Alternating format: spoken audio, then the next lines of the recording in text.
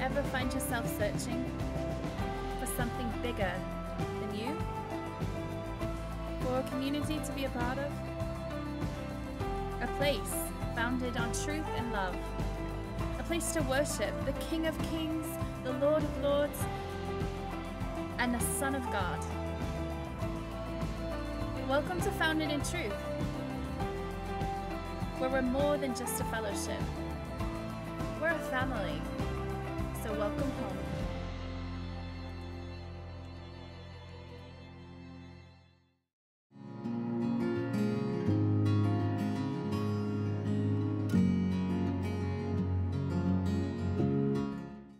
All right, so as you all know, we are approaching Thanksgiving, which is a very, very important holiday.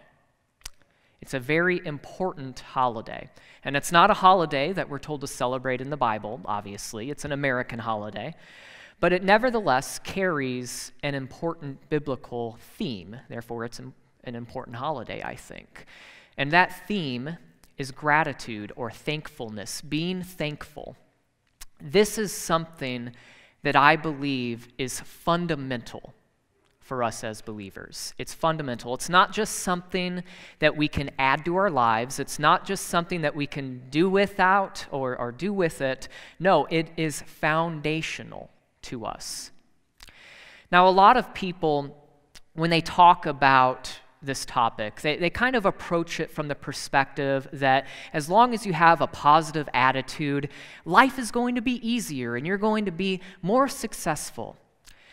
Well, I'm not really here to talk about that today. My focus in presenting this topic of gratitude is not to make sure you're happy and successful, and not that I want you to be unhappy or unsuccessful.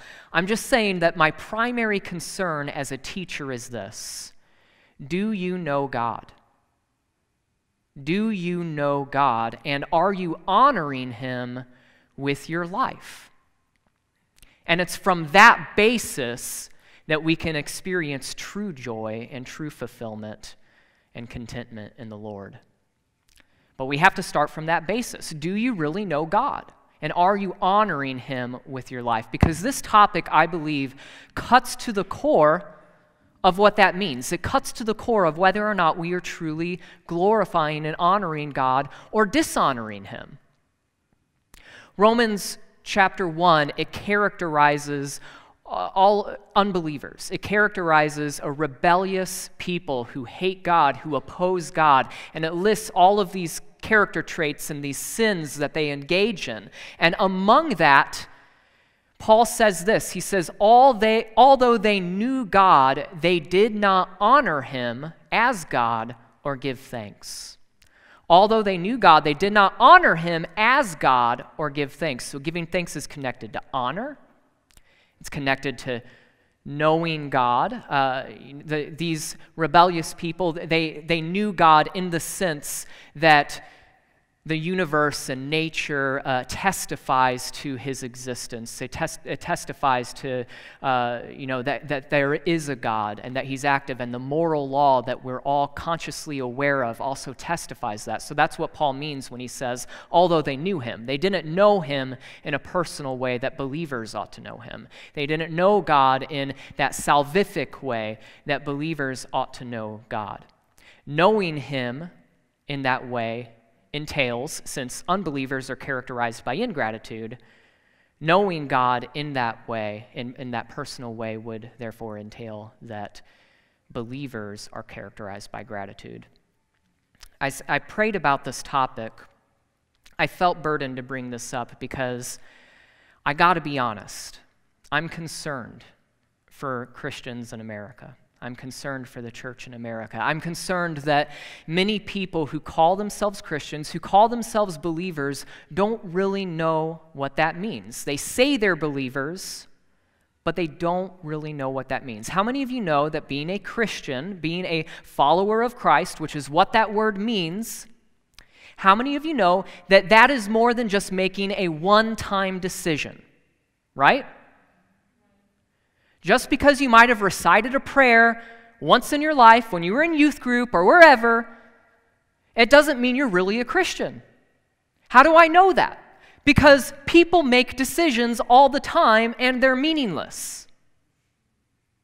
People make one-time decisions all the time and they mean nothing. Just this past Rosh Hashanah, I made a New Year's resolution to wake up extra early every day, and I would no longer press that snooze button.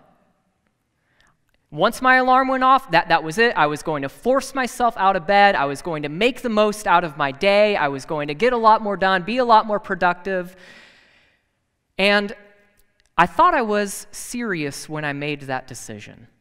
I thought I was sincere when I made that decision. I even made a YouTube video about it. Around Rosh Hashanah, I said, yes, I'm going to do this. This is a great time to make New Year's resolutions. We ought to do this, and this is something that I'm doing. And I guess I didn't really mean it. I guess I didn't really mean it when I made that decision because I haven't followed through with it. There have been more mornings than not where I have pressed the snooze button once or twice or 6 times. Our actions prove whether or not our decision was genuine. Our life and our actions prove whether or not our decision was genuine. A lot of people, they go so far as to make vows. Do you know that? They go so far as to stand in front of God and everyone they love and make vows to a person standing across from them. I will love you for better or for worse. But when the for worse happens, many of those people prove that they never really meant it. When the for worse happens, many of those people prove that they never really meant for better or for worse. Because marriage is a daily commitment, right? You don't just say, I do once, and then you're good. You say, I do every day. You choose to love every day, especially on the difficult days. You choose, I do. You choose to surrender. You choose to lay down your life. You choose to put your spouse before yourself, their needs before your own. In the same way, in Luke 9:23, what did Yeshua say? How did he define following him? How did he define being a follower of him? Which is what the word Christian means, right? Christian, follower of Christ. He said, if you would come after me, you must deny yourself. You must pick up your cross, not once. You must pick up your cross daily. Pick up your cross daily and follow me. That's what it means to be a believer. That's what it means to be a Christian. Our faith is made evident in how we live our lives. Are we loving enough? Are we loving until it hurts? Are we surrendering our lives? Are we serving our community? Are we serving our families? Are we pursuing holiness? Or is our religion worthless? What does James say? He says, if you claim to be religious, but you do not bridle your tongue, your religion is worthless. Do you have self-control? Are the fruits of the Spirit made manifest in your life? Do you have patience and love and joy and peace? Or is your religion worthless? Do you not have control over your tongue? Do you gossip? Do you slander? Do you complain and grumble? Pure and undefiled religion, according to God, is this: to visit the widow and the orphan in their affliction and to keep oneself unstained from the world. Faith without works is dead, right? A lot of people think that being a believer is just adding Yeshua to their lifestyle. Just going about, doing whatever they want. Oh yeah, but I'm a Christian because I prayed a prayer once, and I thought I meant it. I was emotional at the time. Look at what it says in 1 John 2, starting in verse 3. And by this we know that we have come to know him, if we keep his commandments. Whoever says, I know him, but does not keep his commandments is a liar, and the truth is not in him. Whoever says, I know him, but does not keep his commandments is a liar, and the truth is not in him. If you claim to be a believer, but that truth is not evident in how you live your life, you are a liar. Don't blame me. I'm not the one saying it. John did. You're a liar. And I'm belaboring this point because this is important, guys. We need to check our hearts. We need to look at our lives. We need to make sure that we truly care about God, that we truly care about following him. What does Paul say in 2 Corinthians 13:5? He says, examine yourselves to see whether you are in the faith. Examine yourselves. We need to do some introspection. We need to do some self-examination.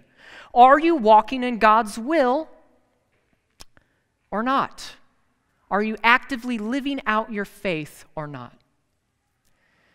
Speaking of God's will, have you ever wondered what God's will for your life is? You know, I hear a lot of people talk about, man, I just want to know what God's will is for my life so that I can go. Does he want me to go on a mission trip? What does he want from me? What am I supposed to do? Well, Paul has an answer to that question. Paul defines what God's will is right here in 1 Thessalonians 5, starting in verse 16. He says, rejoice always, pray without ceasing, give thanks in all circumstances, for this is the will of God in Christ Jesus for you. We don't have to wonder. That's what it says. Rejoice, pray, give thanks. Being thankful is the will of God for your life. It's a moral duty as God's children to be grateful. It's a moral duty as God's children to be grateful. But why? Why does God care so much about this? Why is gratitude so important? Why does it matter whether or not we're thankful? There are a number of reasons. First, like I mentioned earlier, our gratitude honors God. Like I said, Romans 1, our gratitude honors God, and that's our purpose in this life. Our purpose is not to strive to be healthy, wealthy, and prosperous or famous. Our purpose is to glorify the Lord. And gratitude does that. In Psalm 50, starting in verse 22, it says, mark this then, you who forget God, lest I tear you apart and there be none to deliver. The one who offers thanksgiving as his sacrifice glorifies me. To one who orders his way rightly, I will show the salvation of God. As you can see, God takes our thankfulness, our gratitude very seriously. When we give thanks, we honor him. And the opposite is also true. When we do not give thanks, when we are ungrateful, we dishonor him. Ingratitude is the characteristic of unbelievers, rebellious people, according to Romans 1. We see this a lot, by the way, after God delivered the Israelites from slavery, don't we? You'd think that after God had delivered them from slavery, that they'd be grateful, that they were saved from slavery. Yay, we're not slaves anymore. Awesome. But over and over and over again, what do we see? We see that they constantly complain and grumble and complain and grumble. They complain about their slavery in Egypt, which is understandable, but then God delivers them from Egypt, and then every minor inconvenience they face after that, they complain and want to go back to Egypt. It's amazing. They complain about being hungry, so God gives them manna from heaven. Here, you're hungry. Manna from heaven. Isn't this awesome? Be grateful. Give me thanks. Rejoice. Pray. And then they complain about the manna. We're sick of this detestable bread. Why doesn't God give us something better? They're thirsty, they're hungry, they don't like Moses, and so they complain and they grumble, and they're ungrateful. And it's easy to look back at the Israelites and judge them, right? But we do the same thing, don't we? How often do we do the same thing? Just like them, we complain about the very things we used to hope and pray for. God, I need a job. God, please let someone hire me. So God gives you a job. I don't like the people I work with. I don't like that they're making me work overtime. Can you believe that? That's ridiculous. Or my personal favorite, man, this job is just unfulfilling, which is one that I've said, admittedly. I just don't feel fulfilled in this work. Or how about, God, please bring me a spouse. It's not good for man to be alone. Please bless me with that, God. Please bring me that blessing. So God brings you your spouse. They don't do enough around the house. This is ridiculous. They don't do this or that right. They don't love me enough in this way. I don't feel loved enough by them. Something's wrong with them. Send me someone else. We criticize and we complain and grumble about everything. Our job, our spouse, our friends, our church, everything, all the time, 24 hours a day. We're always complaining. By the way, you know why you're ungrateful? Because you have a sense of entitlement. You think that God owes you, like he's some kind of genie that you've summoned from a magic lamp, and he's just here to serve you and grant you wishes and to make sure you're happy and comfortable in this life. You complain because you somehow think that you deserve more or better than what you have. We've forgotten that what we do deserve is to go to hell. Think about that. We deserve condemnation. That's what the Bible says. All have sinned. All have fallen short of the glory of God.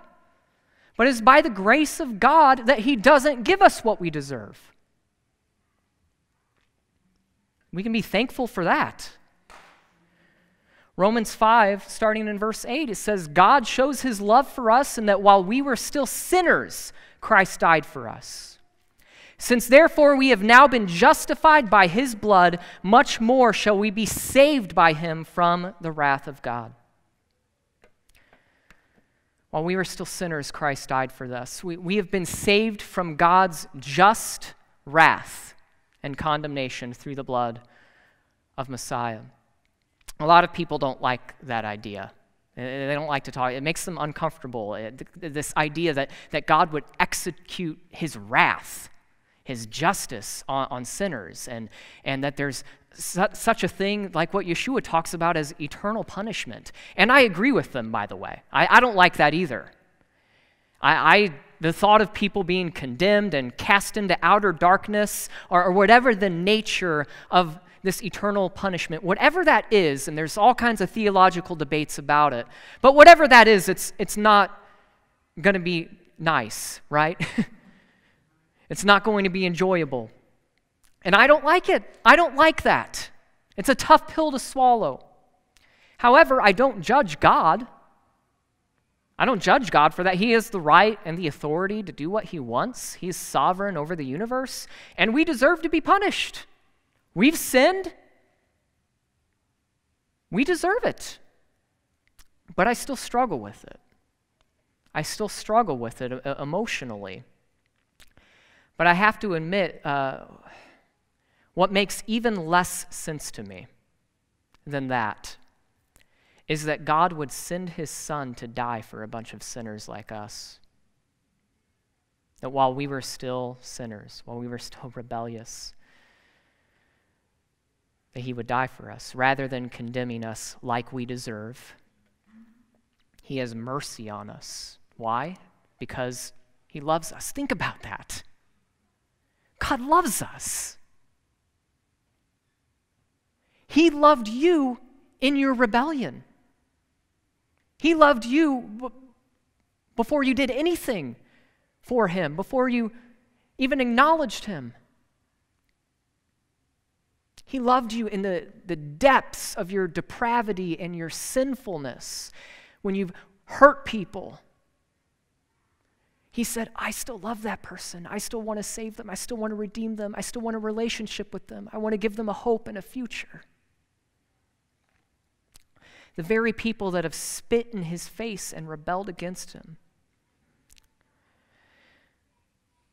As a father, I cannot even fathom my little girl dying for anybody.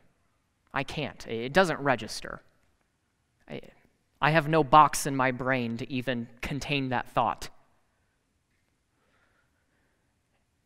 I would never let my little girl die for anyone, much less people who hate me.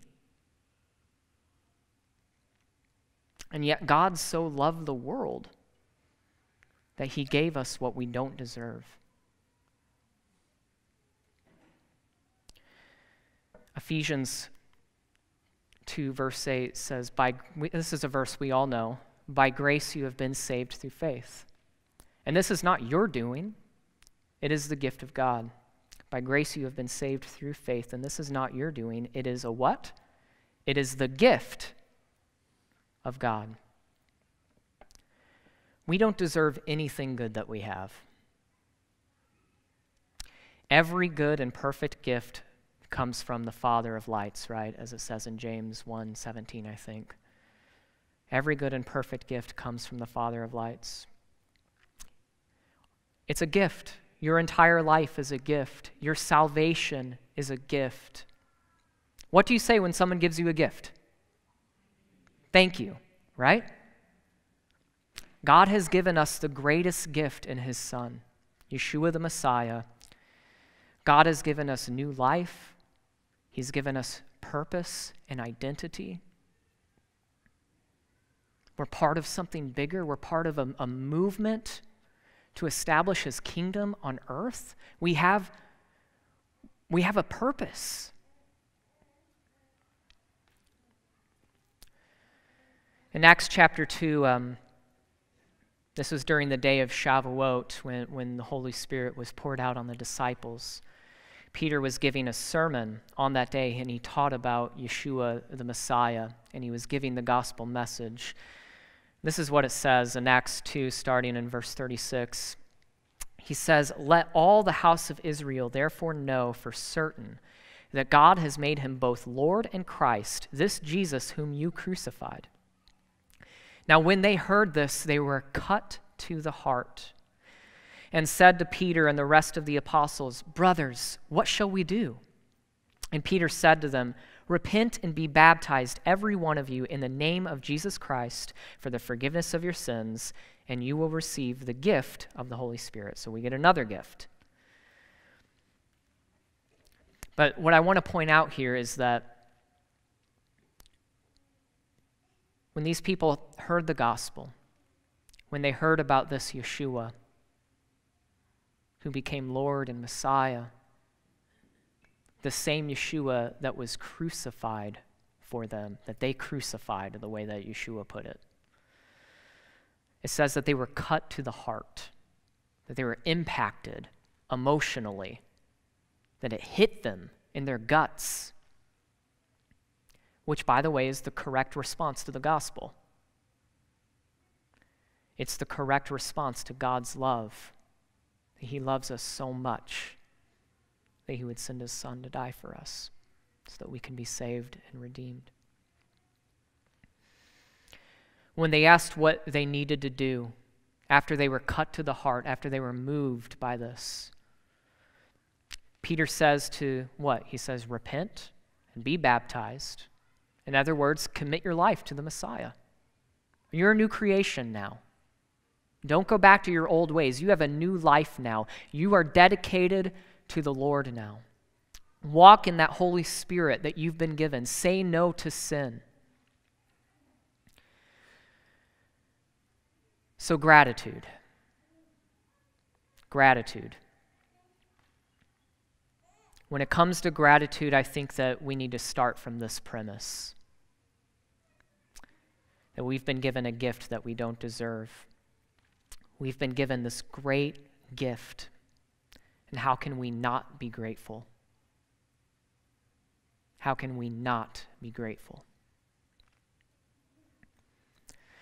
A second reason why gratitude is important is that it causes us to appreciate what we have rather than longing for what we don't have. It causes us to appreciate what we have rather than longing for what we don't have. There's nothing necessarily wrong with looking to the next bigger thing, looking for better circumstances, wanting to get a bigger house to fit your family or a new car. There's nothing wrong with any of that stuff. necessarily. But by definition, you can't be grateful for something you don't have. By definition, you can't be grateful for something you don't have. And if all you ever do is wish for what you don't have, you'll never be grateful. And, by the way, you'll never truly be at peace. You'll never truly be content. You'll never truly have that life that Yeshua desires for us. Because it has to start from that basis of gratitude. Ecclesiastes 5, verse 10, Solomon affirms this. He says, "He who loves money will not be satisfied with money, nor he who loves wealth with his income. This also is vanity." If your love is for money, you're not going to be satisfied with money. More money, a better job, a bigger house, a better situation.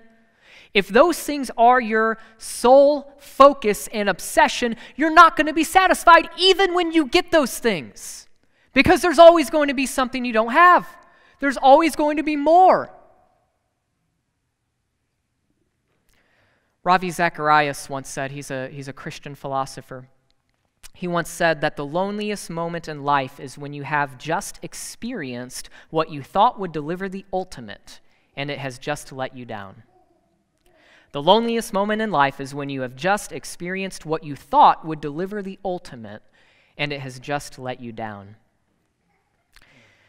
Ingratitude in life occurs when we do everything we can to satisfy our soul's desire with anything but God. Ingratitude in life occurs when we do everything we can to satisfy our soul's desire with anything and everything but God. Solomon experienced this. Read the book of Ecclesiastes. He said, I wanted to test my heart with pleasure, right? And he said, I had all of these great things. I had all of this wealth. I had the big, amazing mansion. I had all of the wealth and all of the singers and all of the servants, everything I could possibly imagine. And in the end, it was all vanity. It was all a chasing after the wind. His sole focus was on the stuff. His sole focus and obsession was on what he didn't have. And then once he got everything he had, he realized it's still not enough. It's still not enough. Just like Solomon, we delude ourselves into thinking that whatever we lack will bring us contentment. Once we get that one thing, I'll finally be content. I'll finally be fulfilled. The message of Ecclesiastes, you need to go back and read it. You need to be grateful for the good things you have. Enjoy them. They're gifts. There's nothing wrong with good things in life. They're gifts. Solomon says, whatever your hand finds to do it with your might. But ultimately, our purpose and our fulfillment is found only on God, and it's only from that basis that those things can even be enjoyed, truly. It's only from that basis of our focus being on God that anything else can even truly be enjoyed. 1 Timothy 6:6-8 says, "But godliness with contentment is great gain, for we brought nothing into the world, and we cannot take anything out of the world. But if we have food and clothing, with these we will be content."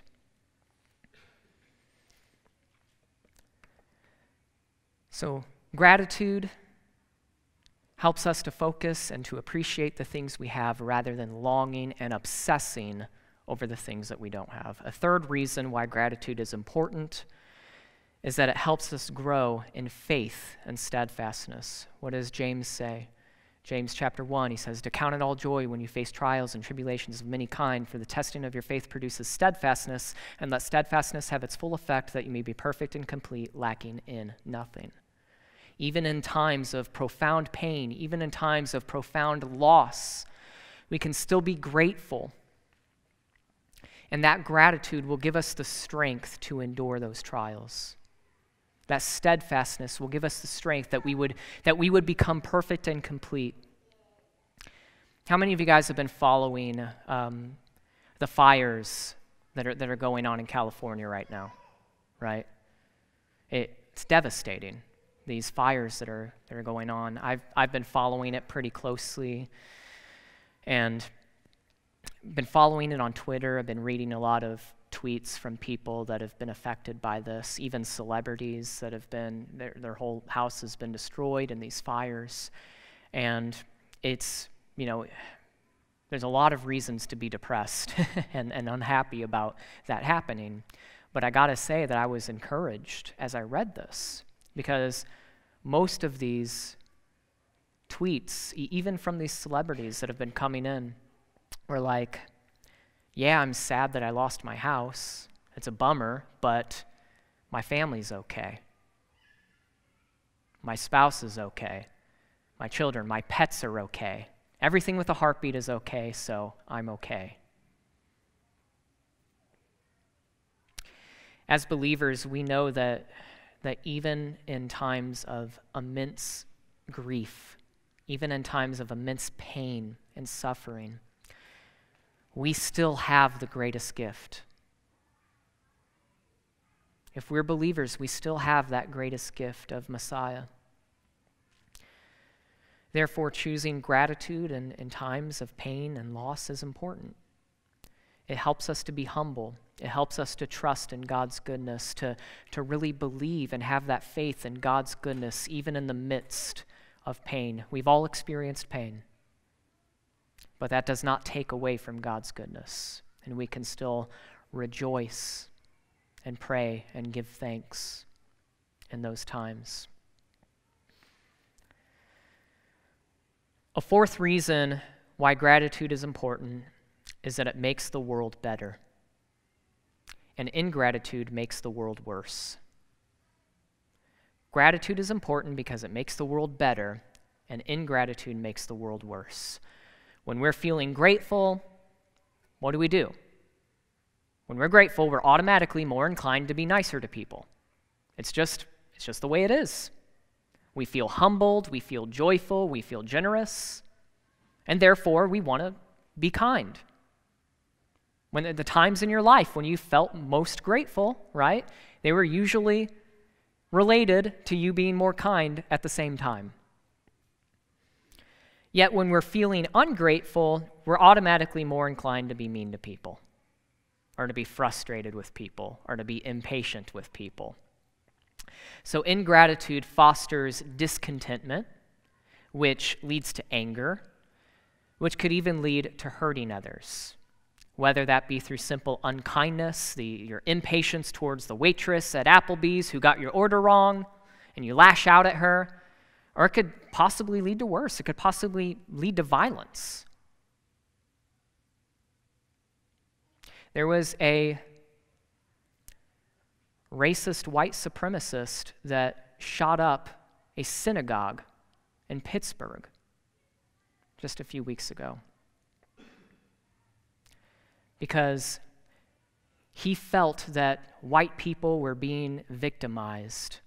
White people were being hurt because of whatever it was, the Jewish people, whatever his conspiracy theory was, that the Jewish people were controlling this and causing all of this oppression of white people. So he felt victimized, and that gave him his justification for carrying out a violent, evil act. A sense of victimhood is often connected, I believe, to ingratitude.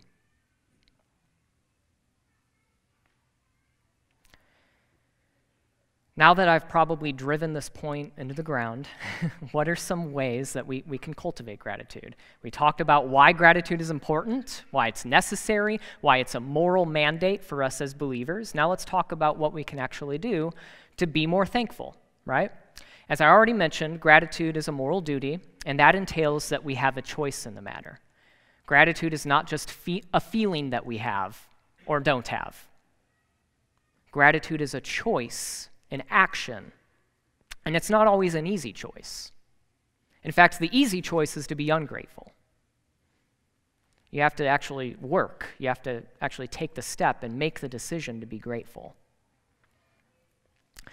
So here's some ideas that I think can perhaps help to cultivate a thankful heart that we ought to have as believers. The first reason, or the first way, the first key, let's call it, keys to gratefulness, keys to gratitude. It can be a book, I don't know.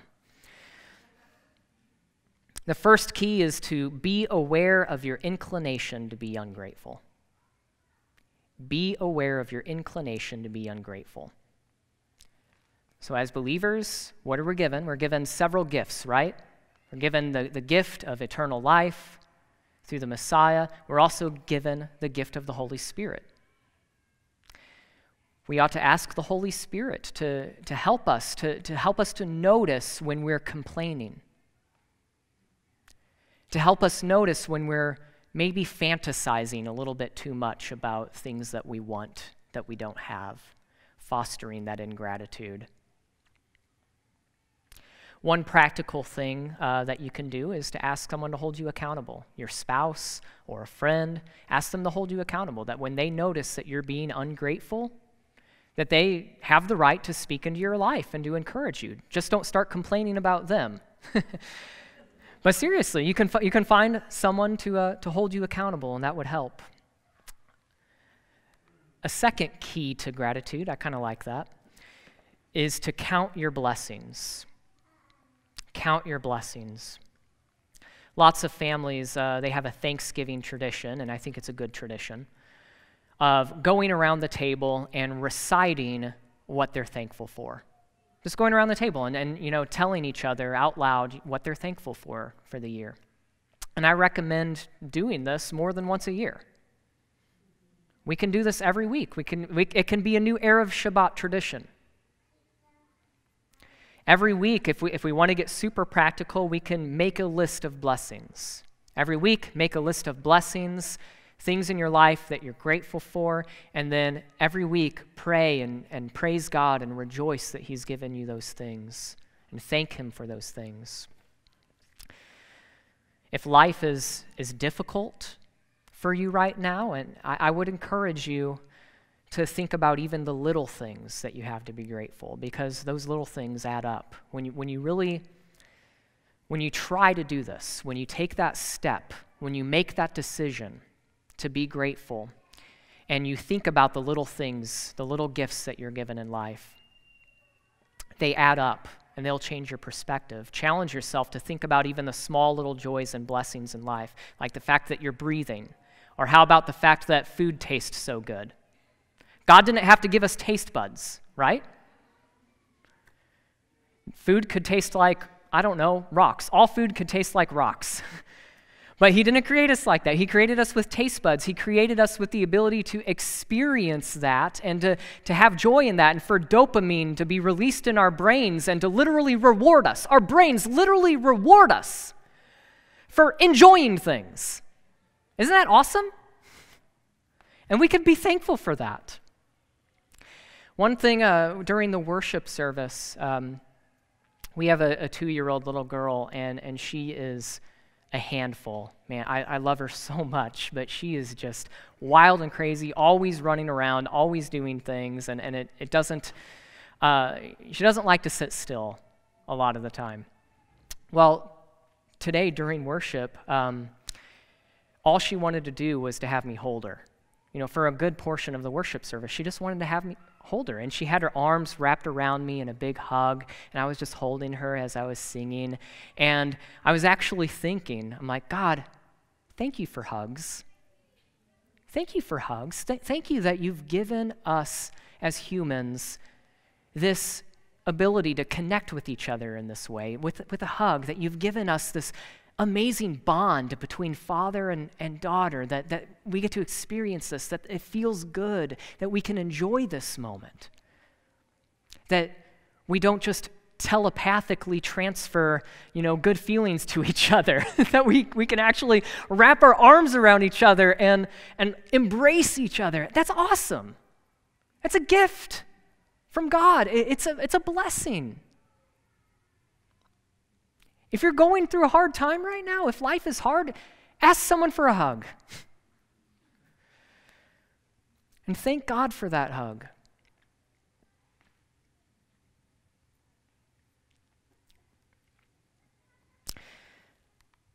A third key to gratitude is to speak blessings. Speak blessings. Judaism actually has this really awesome tradition. I do a lot of these blessings, but they basically have blessings for everything, literally everything. They even have a blessing upon hearing bad news. But they have blessings before you eat. They have blessings before you read the Torah. They have blessings when you put on tzitzit. Everything. And it's just a really great way to remind yourself, to get into the habit of blessing God, get into the habit of thanking Him every day for everything. Every time before we eat, we ought to bless God. Every time before we open the Word, before we go to church, I think that would be key to training ourselves to think gratitude, to think from that perspective, that everything we have is a gift. A fourth key would be to remember. Remember the gospel. Remember God's love for you, that He gave His Son for you. Remember what He's done in your life. Remember the people in your life that means so much to you. Think about those things. Maybe one thing you can do, a practical thing, is to start keeping a journal. Start writing down everything in your life that you're thankful for. People in your life that have blessed you. Fifth key would be generosity. Generosity. One way that we express our gratitude for what we have is to give to someone else, to help those who are less fortunate, who don't have as much as we have. It could be as simple as buying someone's lunch, to give back, to give to charity. My dad actually came and visited us last week, and it was an awesome visit. He lives in Illinois. So he drove up to see us. And my dad, he has a really well-paying job. He's pretty wealthy and blessed in that way. And the entire time he was there, he basically just bought us things. Like, he took us out to lunch, and he literally took us to the grocery store. He's like, all right, it's on me. Go to the grocery store, get all the groceries that you need for the week, and I'm going to pay for it. And my wife was like saying, man, I kind of feel bad that he's doing all of this for us all the time, that he's paying for all of this stuff. And I'm like, no, you don't understand. He likes it. This feels good to him. He loves to give. And it's true, isn't it? It feels good to give. So one way that we can foster that gratitude is to give back. A sixth key is to see trials from God's perspective. See trials from God's perspective. There's a reason the Bible says that we are to count it all joy when you face trials, because we can look back at our lowest points in times of immense pain, immense grief, immense suffering. We can look back at those times that we've gone through, and we can see how we've grown from those times, what we've learned from those times. And we can actually be grateful. Wow, God, thank you for allowing me to go through that. Thank you for making me perfect and complete through that experience, that I now have more wisdom. I now love people better. I like who I am more now that I've had to go through that.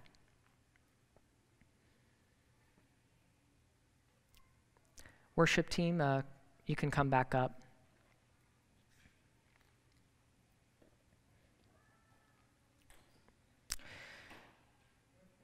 There's a lot more that we can talk about when it comes to this topic, but I hope that I made it clear that I hope I made it clear just how important gratitude is. There I go.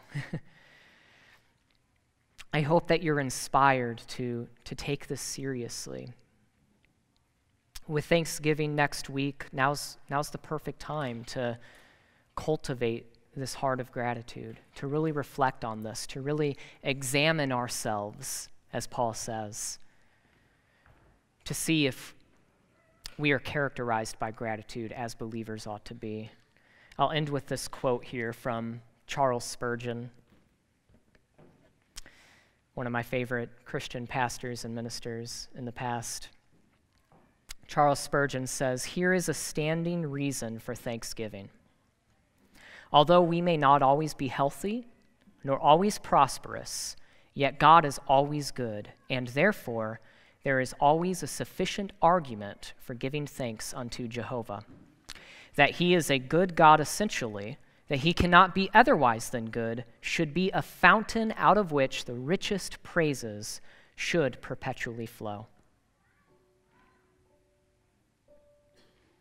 No matter what we're going through, God is still good. We can still trust in his goodness.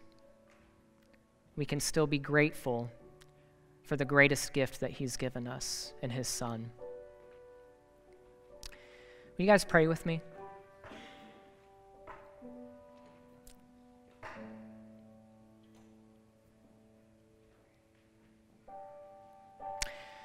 Heavenly Father, we thank you. We just thank you. We thank you. You are worthy of our thanks. You are worthy of our gratitude. We're sorry for our ingratitude. We know that we don't have the right to be ungrateful. We don't have the right because of all you've given us. God, we want to be grateful. We want to honor you. More than anything, God, we want you to be glorified. Will you help us, God? Through your Holy Spirit, Lord, will you empower us to overcome our natural inclination to the negative, the natural inclination to criticize, to complain, to grumble. Help us, God, to recognize that. Help us to be on guard against that. And help us go beyond just being on guard against ingratitude, but to actively choose gratitude, to give thanks.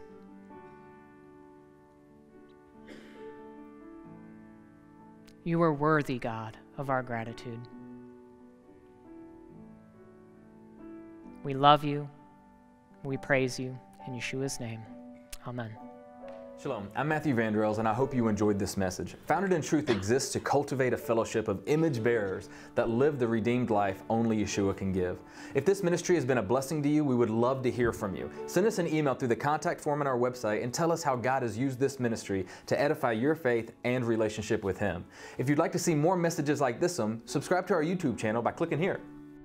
If you'd like to donate to this ministry and be a part of what God is doing through it, you can donate through our online giving portal here.